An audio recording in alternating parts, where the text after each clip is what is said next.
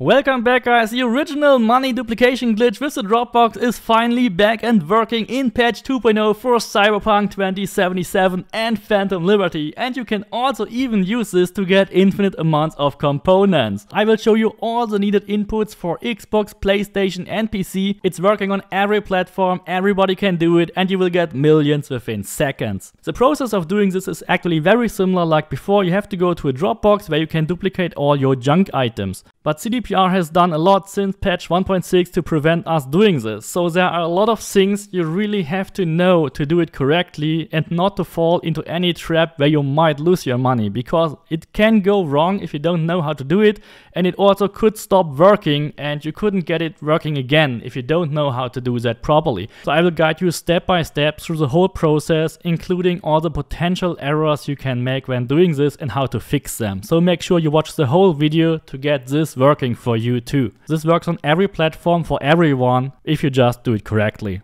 Before you actually attempt to do the new duplication glitch, I really advise you to put all your trash in your stash in your apartment, because you will actually need it later. If you don't store them in your stash, you will lose them during your first selling attempt, and you will need other items to continue doing the duplication glitch. The glitch will stop working when you exit the machine with that specific item you picked, so it is really important to have some backup items which you can use to continue doing this glitch. Only grab one item you want to duplicate where you have a decent stack of and go to the Dropbox with it. There's also another reason why it will not work when you keep all your trash with you, because the Dropbox cannot afford to buy all your trash. So if you still have high stacks of items that are worth millions, the Dropbox cannot afford to buy all your items and the duplication will not work. Make sure you put everything just in your stash and go with one item with a small stack to your Dropbox. No matter if you try this with a Dropbox or at a vendor, you also have to make sure that you are in the junk tab, because the whole process will only work when you are in the junk tab.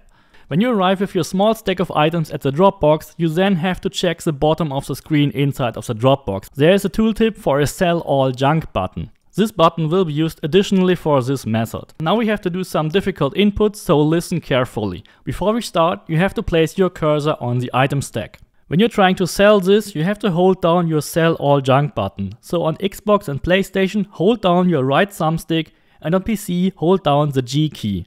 Now you also have to hold down the regular sell button. The regular sell button is the A button on Xbox, the X button on PlayStation, and your left click on PC.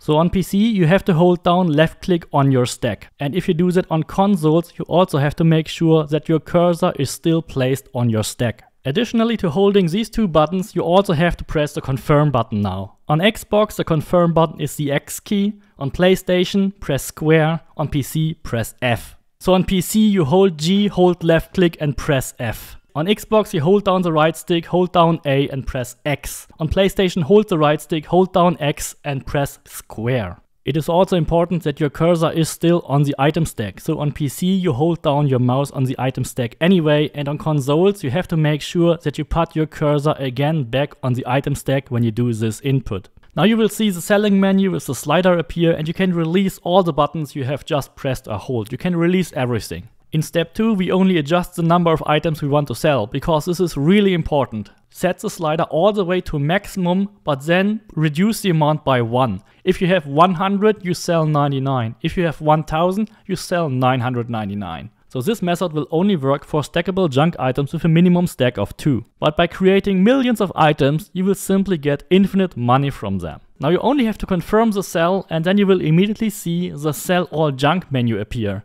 The volume of the junk is only displayed as one item, but don't worry, it will just duplicate your entire stack if you confirm it. Just press confirm, and now on the right side you should see the double amount of items than before. Make sure that the items on the right side are in the buyback tab, because when they are in the buyback tab, you can simply get them back for free. You won't have to pay for anything, you will just double up your items and the machine only gets back its original money.